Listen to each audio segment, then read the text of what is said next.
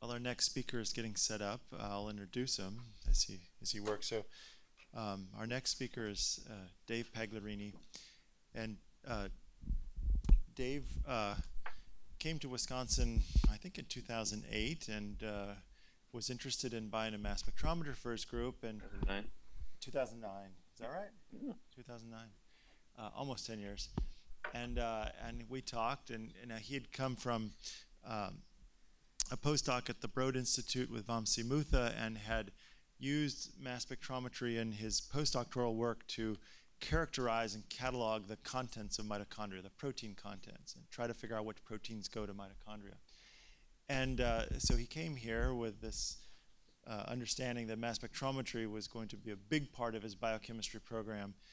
And over the years, we've worked together quite a bit. And now we have several grants together, including the National Center, the P41 Center that sponsors part of this program.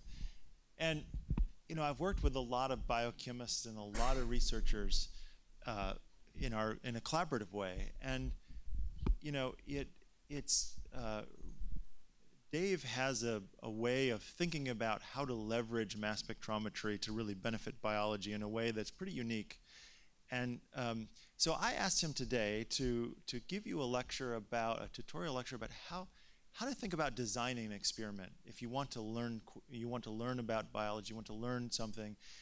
He's one of the best people I've ever worked with at sort of setting up an experiment so that when we get data, we can understand something about that system. And some people come and say, I've got a urine full of freezer, won't you analyze it for me? And you say, well, what are we going to find? And they're not sure, right? So I hope that in this week you can go home with also a perspective about, what do I want to put in a mass spectrometer and how would I set that up? So Dave, it's all you. Thanks. Set the bar high for you. I know. Thanks, Josh. Is this working? Good. Well, yeah, I appreciate the opportunity to give a talk here at this meeting, and you really, I think, as Josh said, what my goal here is to talk a bit, I guess, about experimental design, but really through the lens of just some of the biology that we've done over the years.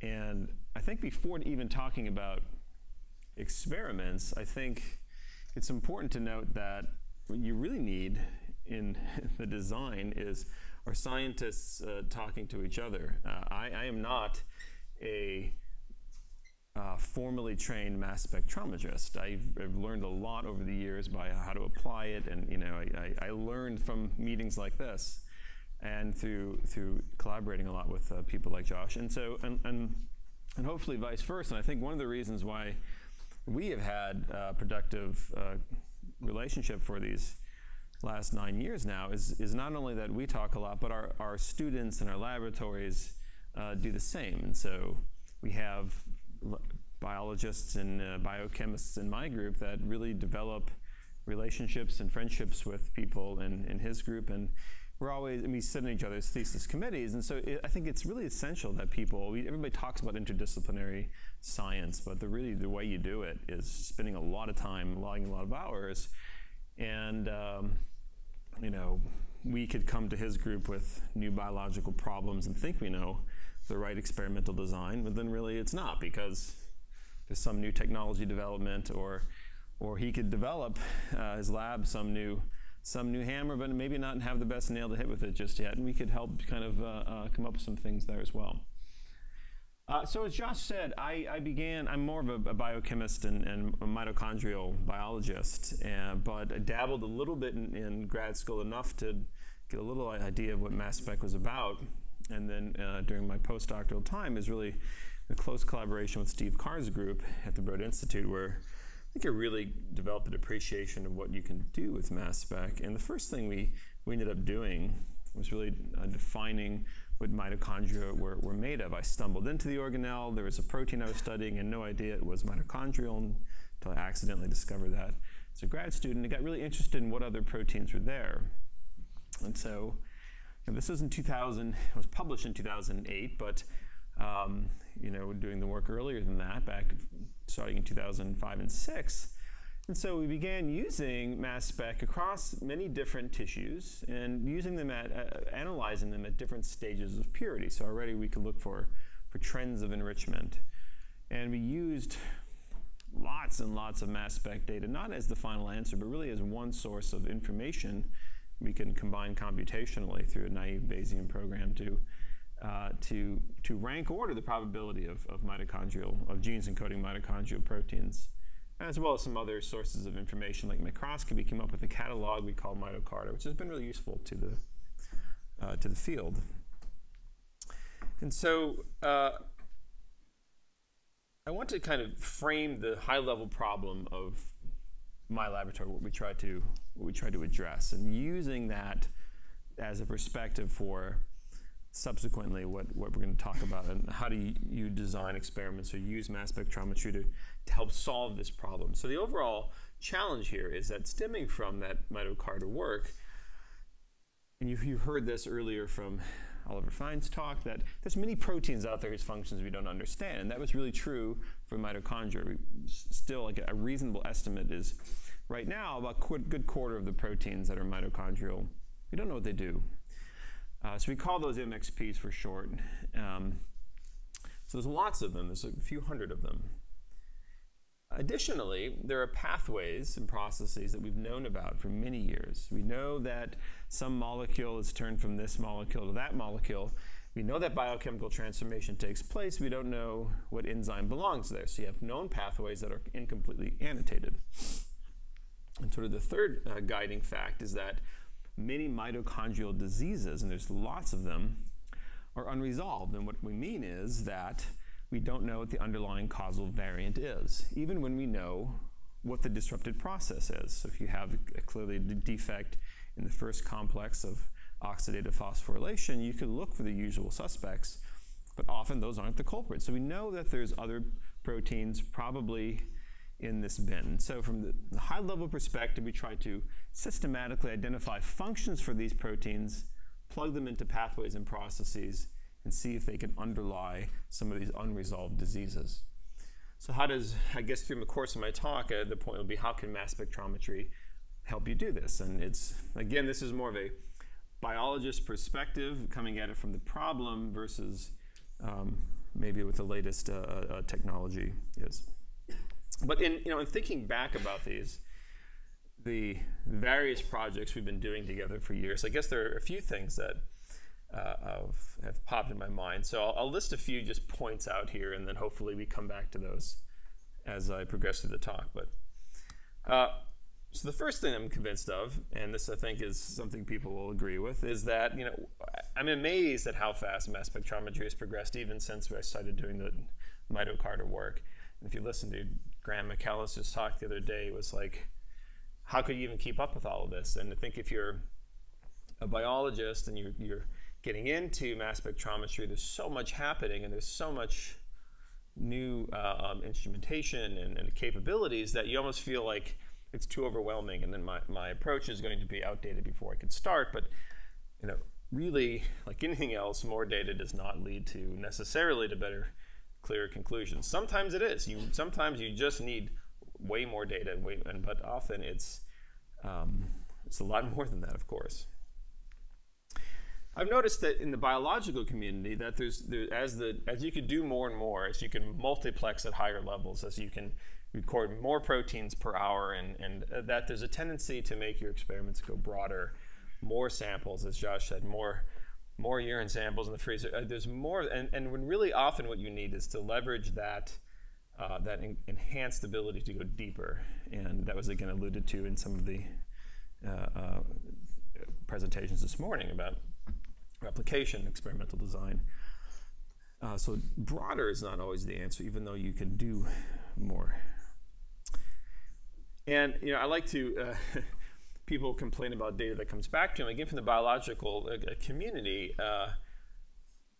That there's, I think, and Josh and other people have lamented this, that people will often show up thinking that this is all easy in mass spectrometry. We just provide lots of samples, we're going to get lots of data back, and it's going to be easy.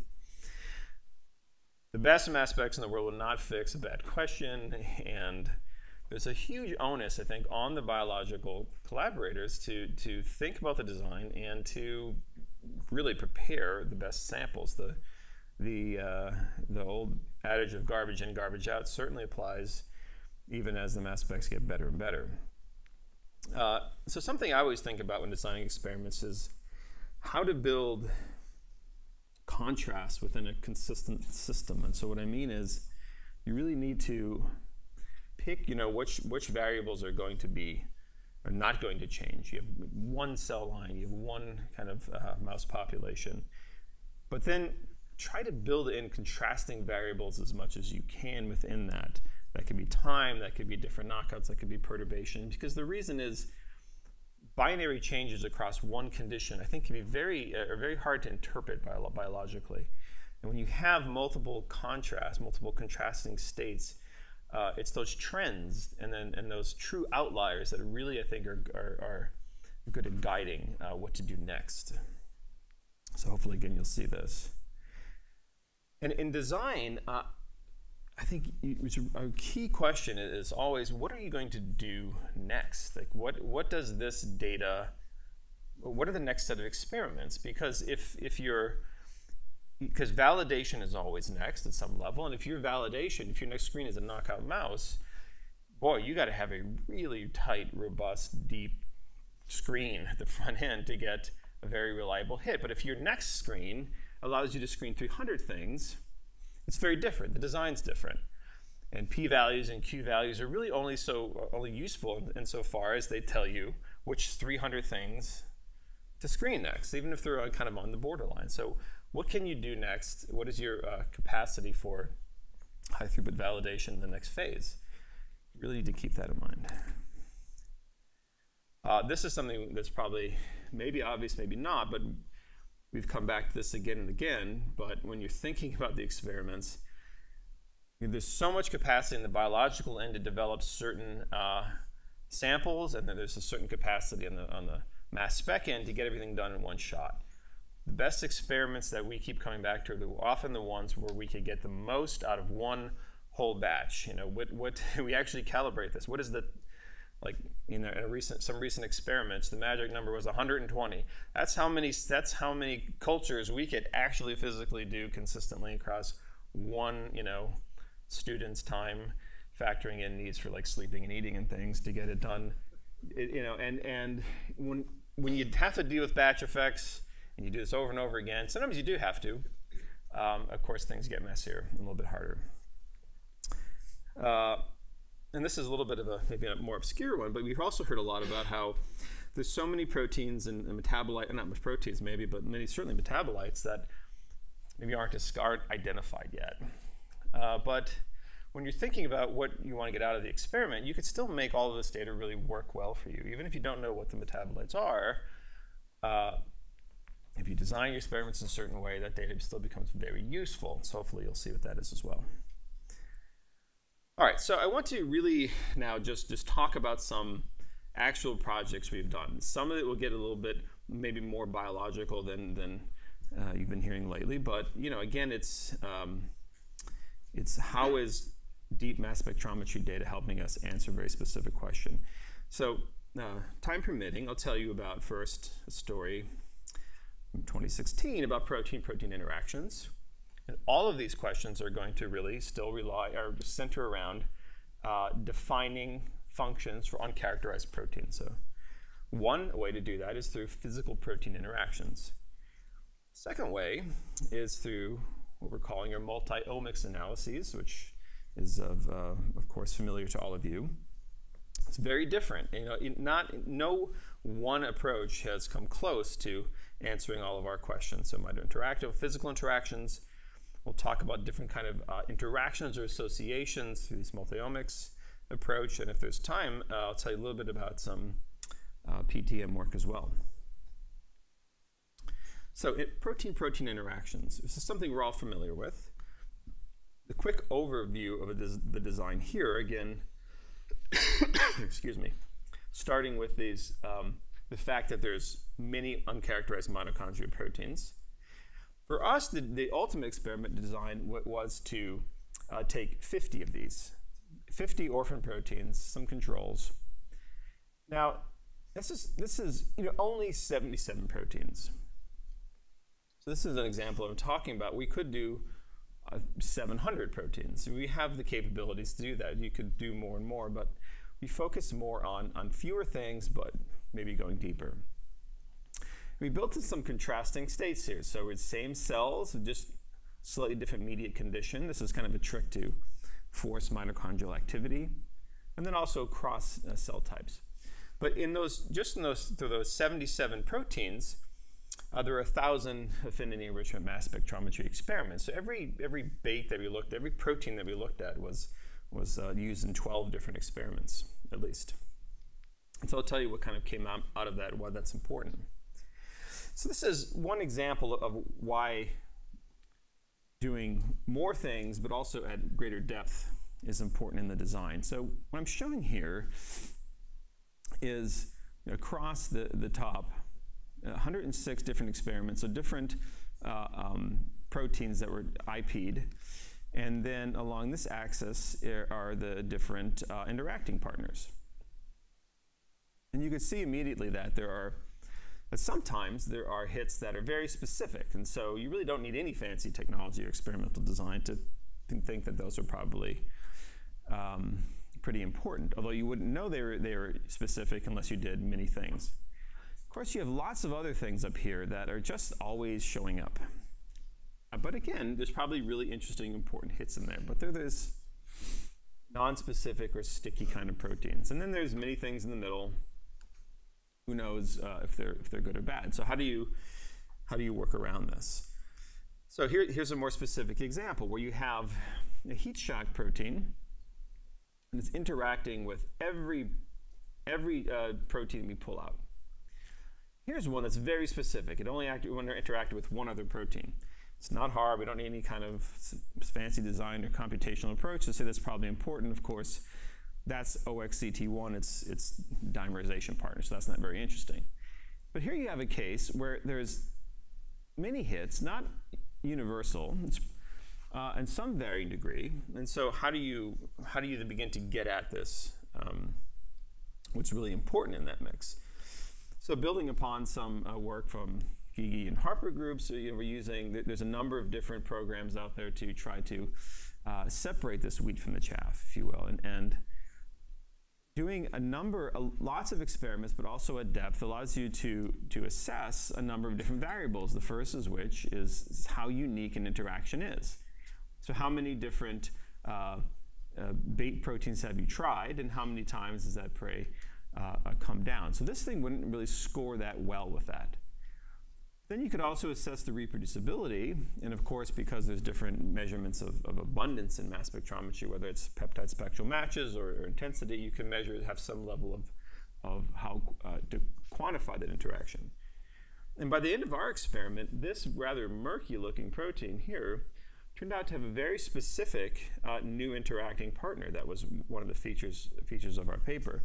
It really cleaned it up pretty nicely. And so the important thing is you don't want to throw away data like this that looks rather non-specific and only going after these things.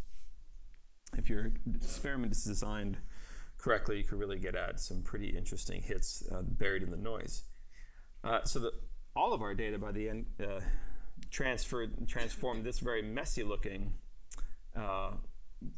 plot into something much cleaner. Still a lot of validation is needed, but it really helped prioritize things. So I'll give you a more specific example of that. But here overall, when we look at all of our data, this is just showing the cutoff score that we use in that formula and the number of interactions above a certain threshold. So we used our control with all their known interactions here to identify a score that included 95% of all the positive control interactions. And when we did that, we ended up throwing away almost 95% of the data we found. So we really, as a way to really focus in on some very high confidence interactions there. So here's an example that I'd like to follow up on further. So this is a protein that is called C17ORF89. And that's about as much as anyone knew about it. It's the 17th open, or 89th open reading frame on the 17th chromosome. And it was one of these mitochondrial proteins that showed up. It really hadn't been studied. And when we just took that protein alone and IP'd it, we had 1,431 different other proteins coming along. So that's the double-edged sword, I guess, of the high sensitivity mass spectrometers these days. You're really no closer to any kind of interesting or follow-up biology with 1,400 interactors. But by the end of the project, again, across about 1,000 different experiments, we were able to get down to 10 things that actually looked really much more promising, some of which weren't obvious by any one metric alone. And the top one, something called INDUF AF5, and it's what we in the mitochondrial field call an assembly factor. So what that means is it's a protein, and I'm showing this in red, that is somehow important for the assembly or the maturation of a large complex. In this case, this is complex 1, but it's not present in the complex at the end. So complex 1, so almost all the oxygen we're breathing right now go to mitochondria to take part in oxidative phosphorylation. Complex 1 is the largest. It's about 45 subunits in humans, and errors in complex 1 collectively comprise the most frequent inborn error metabolism in the world. And to date, still, there are some 40% of patients that come to the clinic, and we know that this is the problem. Complex 1, this NADH dehydrogenase here, where's my cursor, is not working properly, but none of these other subunits seem to be affected. So we know that there are these kind of red proteins that are lurking out there, but they're very difficult to identify. So this data suggested maybe this is one of those. So we could test that by doing some experiments here where we're looking at cells and how well they respire in a dish. How well do they consume oxygen? So this is an oxygen consumption rate. So they just sitting in a cell, sitting in a dish, they're consuming a certain amount of oxygen, their mitochondria are working, this is wild type cells. You could do something called uncoupling them, which is like putting your car in neutral and hitting the gas. How many RPMs can you get? And then you could poison complex 1 and shut it down. So you get this kind of pattern here. Well, if you remove the protein we discovered, you get something that looks a lot like what happens in a mitochondrial disease patient, where they still have some respiration. They have no ability to kind of like up their RPMs. They have no what we call spare respiratory capacity. And this happens in patients if they try to walk slowly, they might be fine. If you try to ask them to go up the stairs, then their muscles shut down. So this looked promising. And all I'll show from this complicated blot is that this was the interacting partner of this one. And what happens here is that when you knock down the protein we found, its interacting partner goes away. And so that's basically the whole point of that complex blot. So it's really looking kind of like it might be a new assembly factor. Now, I told you that many of these variants are unresolved. So many of these diseases. So now we began to work with geneticists and say, do you have biopsy material and cell lines that we could look at to perhaps this has been something that's been missed sequencing-wise? So we ended up working with a group in the UK, in Newcastle, UK. And they said, well, we looked at your gene, and there's a couple of cases where there's a case we found where the mother clearly has a mutation. Again, this is in one of the genes. It's a heterozygous. That knocks the whole gene out of frame. And that would completely shut the protein down, but the other, doesn't seem to be anything wrong in the exons of the other parent. And so, but when we said, this is really looking good, they sequenced it further, and they found this, what we call a deep intronic variant, something that sits really deep in the intron and is not picked up with the exome sequencing. And it looks fairly innocuous, but it turns out for some reason when this mutation occurs, you lose all expression of the transcript. So it turns out this patient exhibits what looks like a complex 1 disease.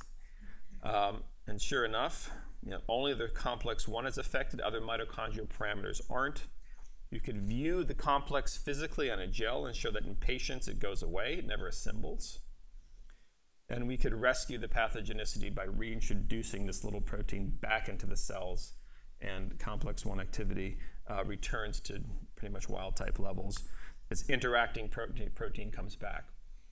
So at this point now, we've gone from this obscure little protein, but through, I think, a good experimental design, we've been able to associate it with a specific function and take that all the way to explaining an unresolved human disease.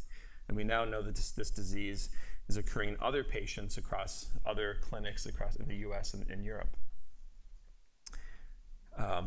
So that's one example. In that study, of course, there are many other high priority hits that are kind of waiting for their validation, for their biological follow-up. Now, many other proteins, though, just weren't that informative in that study. And that's, of course, is going to happen. No experimental design is going to be perfect.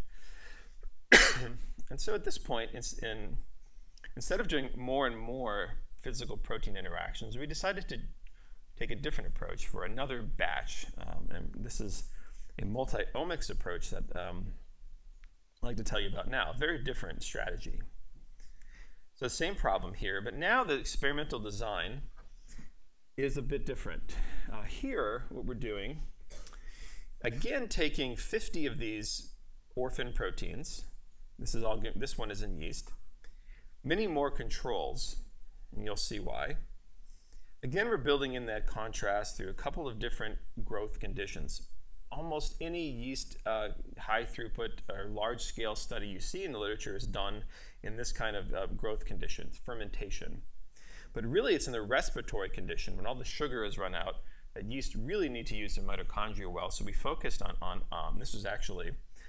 this was a variable that took us months to work out exactly, to get it right at a phase where when yeast run out of their sugar and they're relying on mitochondria, they undergo this drastic metabolic change. If their mitochondria don't work, they're going to die, so you want to capture them before they die, so you're not measuring dead cells.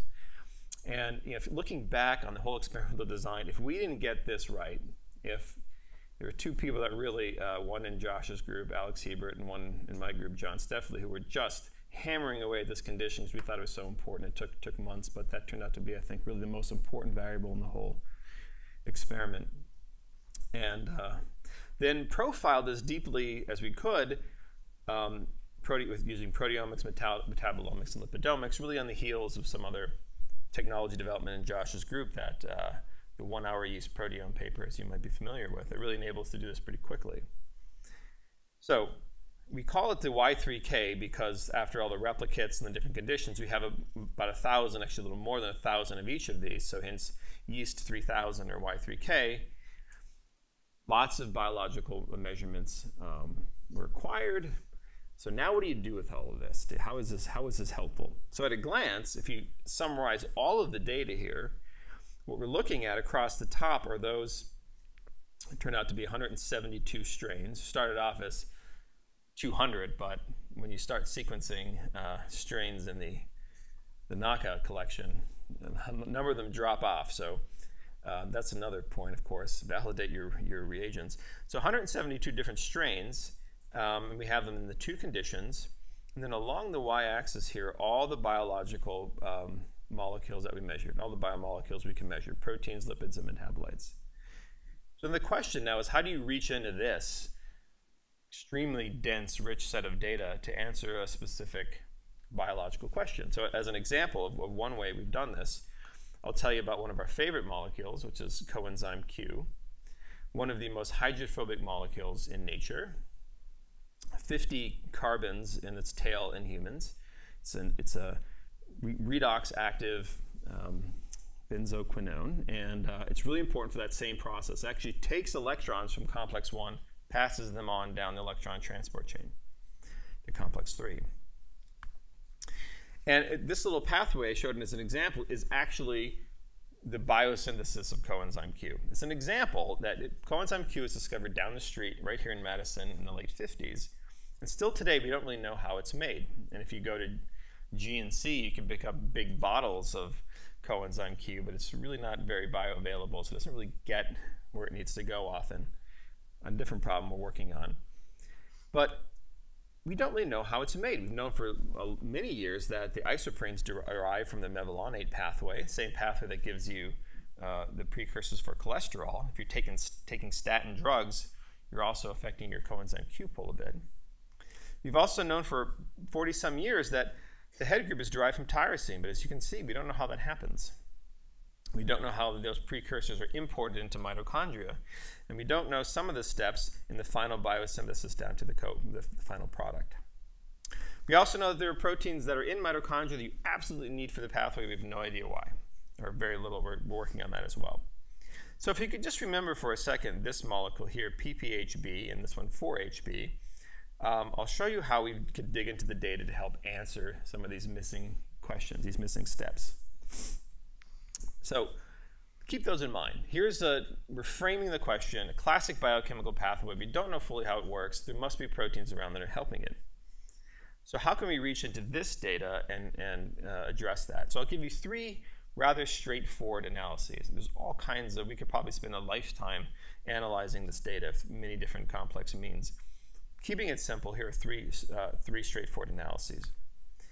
The first is what we're calling a knockout-knockout correlation profile. So recall that many of these strains are proteins of unknown function, and many of them, most of them, are proteins of well-established function. That's why we needed so many positive controls here. We needed a profile for what every mitochondrial process looked like when we disrupted it. And when we do that now, we can get correlations across all of our measured data. So here, for example, are 2 genes that we already know are part of the same exact complex in mitochondria. Now what you see, though, is that when we knocked out this one protein or another, the correlation of the protein was really strong. It wasn't just other members of its complex. It wasn't just mitochondrial proteins. It was a really strong overall correlation. And it wasn't just true at the protein level. It was true at the metabolite level and the lipid level. Now, most of the time, if you pick two different genes, notice this is a different one here, you got no correlation. Of course, that's really important. You can only convince yourself of that if you do it many times. Now, we know these 2 genes are functionally related. But if we didn't know, the point is that we might infer that. We might say, well, we somehow have caused the cell to be in the same state, has reacted the same way, has modified the proteome and metabolome the same way.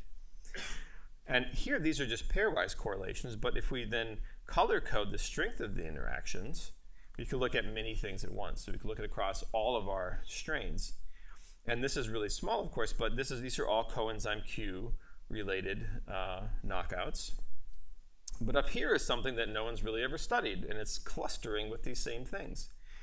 And we test that, and it has a coenzyme Q deficiency for reasons we don't quite understand yet. It's an ongoing investigation. But recall that, even if these metabolites, even if we don't know what they are, even if we didn't know what any of them were, it's still driving a correlation between unknown things that is motivating very specific follow-up biochemistry. That's something to keep in mind when you're thinking about what you want to get out of your data.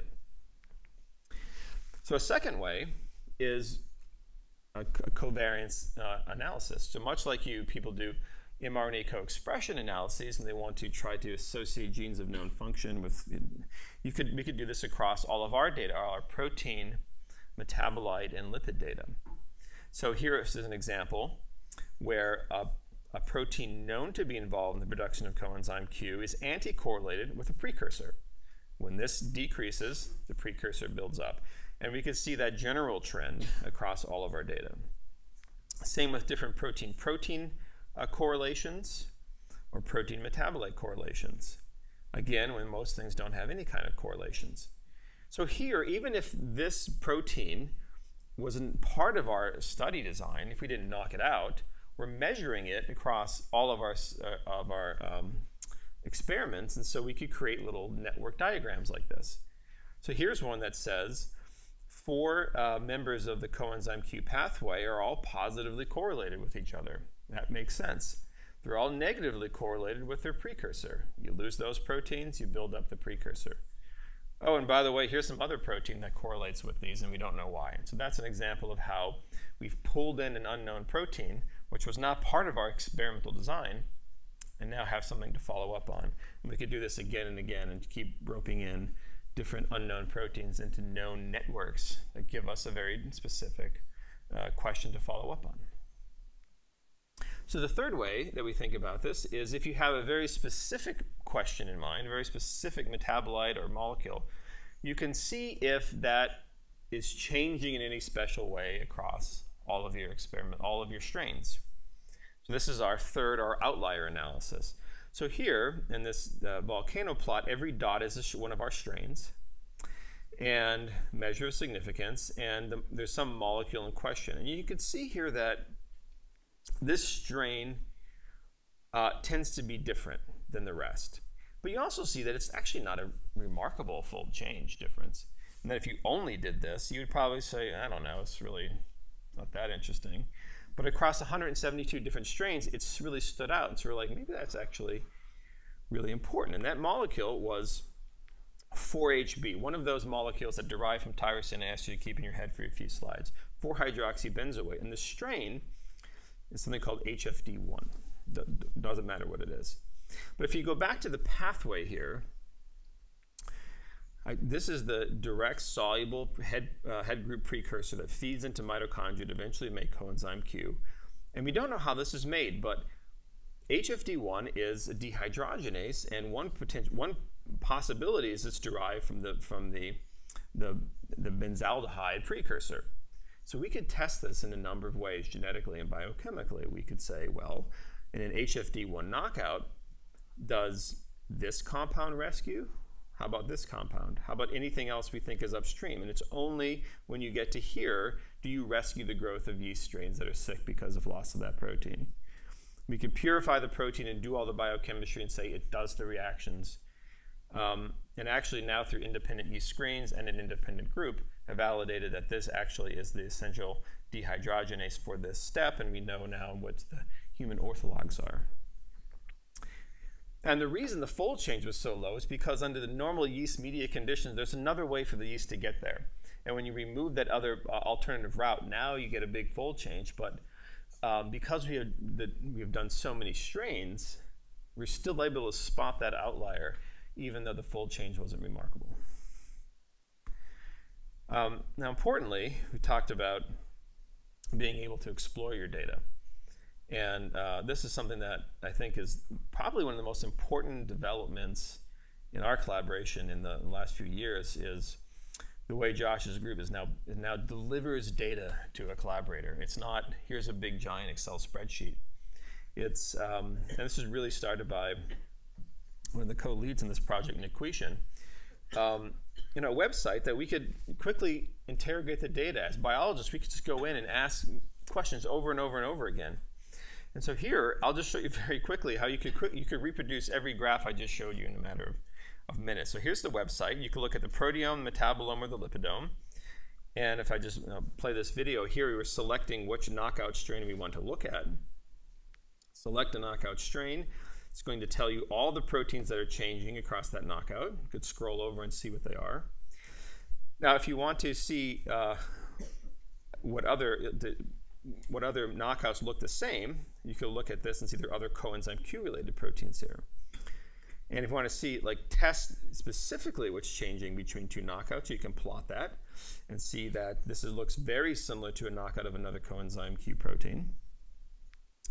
Now, if you have a specific protein of interest, here's a coenzyme Q protein, you could bring up, do the molecular covariance network analysis, recreate that network that pulls in one of these interesting new proteins. Or if you want to search one of those precursors itself, you could ask, here's a coenzyme Q precursor, how does it change across every knockout that we looked at? Well, okay, here are some positive controls that worked. There's HFD1, that new hit. Here are some things that we know should pop up. But now if HFD1, what if you don't know if that's is everything messed up in the HFD1 knockout, or is it all lipids? You could ask the knockout versus wild type question, put in your gene, you could see, well, it's really that one lipid that's really particularly changing. And the way Nick built it is you could hit a button and download it right into an Illustrator file, and you're pretty close to having publishable figures. So it's really been a remarkable resource for us, and we continue to find lots of interesting new data in here. I talk about building in contrast. Here's the reason the fermentation condition is important. In the fermentation condition, there's really one strain that was affecting this pathway quite remarkably. Staying with the coenzyme Q example, I can't get this thing to work. Here we go. So coenzyme Q is down, the precursors are up. I just showed you this very same pathway. This strain here is a knockout of an mRNA binding protein. So now the hypothesis is, well, maybe this is regulating the expression of some special coenzyme Q gene. Well, when you look at the predicted targets of PUF3 across all the literature, there's like 2,000 of them. They contain basically all of the predicted coenzyme Q proteins. So it's not very useful. But working with, not just with Josh's group, but also with Marv Wickens' group on campus who studies this very thing, we're able to combine new approaches. This is just two approaches called cross-linking immunoprecipitation and RNA tagging, to prioritize PUF3 hits, but then to integrate all of our proteomic data that we have here. So when this mRNA binding protein is gone, transcripts are activated, it turns up, and so integrating now these three data sets, we have a really truncated list of candidates here, and only one of them is in the CoQ pathway. We go on to show that CoQ5, if it's expressed at the wrong levels, the pathway gets messed up, the complexes are affected, and coenzyme Q levels actually decrease if you increase or decrease the levels of this protein. So just one more example. That was a very quick example of a complicated paper. Another, and the Y3K project is where you could explore all of this data. So because this experiment really worked so well for us, we've been coming back to this kind of design. But because there were so many strains, we had to deal with all those batch effects. We had multiple chunks of 20. So in subsequent experiments, we've been doing something very similar, but doing it with 20 strains at a time and asking more specific questions. So here, the question we wanted to answer is, what are the specific substrates of a protease in mitochondria? And it's kind of a difficult question to ask because proteases, when they're disrupted, could lead to an increase or a decrease in their substrates. If it's a protease that just chews up a substrate, that might decrease. If it's a protease that processes something leading to stability, it could increase. So same exact experimental design. Proteases across the mitochondrion in different compartments. And I want to use just a few slides to again reinforce how this design really got us to some answers. All of these are proteases, or peptidases, except for some are non-mitocontrols.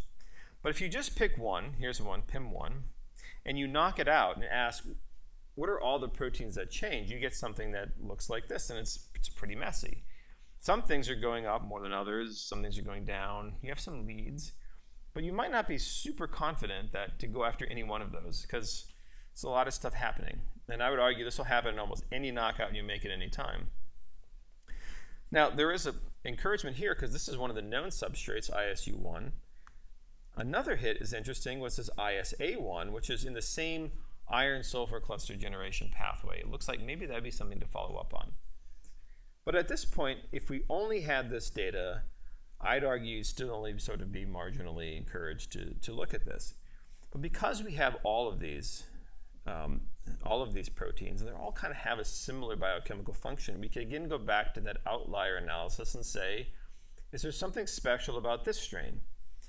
So in both cases here, the only time that ISU1 and ISA1 were affected were in the PIM1 knockout. In every other knockout strain, really didn't change much at all. So now we've gone, we have two kind of analyses that get us there. It's the increase, it's the increase itself, but it's really the fact that it only changes. You've given it a background. You have this contrast of other similar biochemical activities that just says this is probably something real. Here's another example. It's even maybe more striking. in the knockout of this protease, the volcanoplide is not that remarkable. But there are three things here that make sense for other biological reasons. They're kind of facing the right way, they're in the right place in the mitochondrion. And in every case, those are convincing outliers as well. So even though the fold change was low, it only happened in that strain. And that again kind of tells us it's probably real. Here's one that we followed up on in more depth. OCT1 it's called. So we asked, again going back to the coenzyme Q pathway as a single example for you, we asked, is coenzyme Q affected in any of these strains? So it turns out that if you just looked at one strain, you might see that a lot of these things might seem like they have some CoQ defect, but one in a log scale really stood out. So OCT1 had this strong CoQ defect. Because we have these different omic planes here, we could look at the precursors in different metabolic precursors, and in the proteins, there were some proteins that were only affected in the OCT1 strain. So it motivates a really specific follow-up biological question. OCT1 is known to snip off 8 residues from an N-terminus of a protein. Somehow that's really affecting a specific biochemical process. We tested that by taking all known coenzyme Q proteins, pulling them out of wild type or OCT1 delta cells, and just sequencing the N-terminus. And in every case, they were exactly the same except for one. CoQ5 was offset by exactly 8 residues. And I won't take you through all the rest of the data that just shows that the biochemistry is right on, it performs the activity. When you disrupt that site, yeast are sick, they don't make coenzyme Q, that processing point is needed. But really, it was the combination of having all of these strains, having the different omic planes that led us to a very specific biochemical question that we could follow up on. So I'm just watching the time because I could talk for a long time. I'll just mention now that we're now transitioning this to human cells. So right now we have 116 individual CRISPR knockout lines, up to 200 lines total with biological replicates. We're doing a very similar experimental design now, and it's looking really promising. Here's just one quick example. Staying with the same biology, all the positive controls for coenzyme Q look good in these cells. Many things don't look affected. Here's one random protein that all of a sudden has loss of coenzyme Q. On the proteomic level, a few things are affected in the pathway, protein-wise, not all of them. A second thing that's affected is complex 1, that same complex. And again, it's unique. It just stands out in this one strain. And now we can layer this back onto our protein-protein interaction data and say that these things that are changing in human cells actually physically interact with one another in our earlier data set. And this weird little protein is actually now, going back to our genetics collaborators, we actually now found that it underlies a second unresolved case of mitochondrial dysfunction. So this overall approach is one that, this multi-omics approach is one that we keep really coming back to again and again, designing new experiments. We keep learning about the experimental design, and it's really, I think, really bearing a lot of good fruit for us. I think in order to keep it on time, I won't talk too much about the phosphoproteomics work, but we've done a lot in this area as well, and just building on some of the stuff that Andy Tao was talking about earlier in the meeting, using some of that same technology to identify how PTMs are changing in mitochondria, how to associate that with very specific proteins, phosphatases in particular across the mitochondria, but I won't take you through this data as well. So that you're not saturated with biology, I'll just thank my team here, a few others that recently graduated, and we work a lot with Josh's group, as I mentioned, and some other biologists both here in Madison and collaborators in Newcastle in the UK. We have another meeting next month. This one's, I get to take the lead on this one. It's all very much metabolism focused. And so if you want to come back to Madison for a lot more metabolism and some mitochondrial stuff, here's how you register for that. Some funding, and happy to answer any questions. Thanks.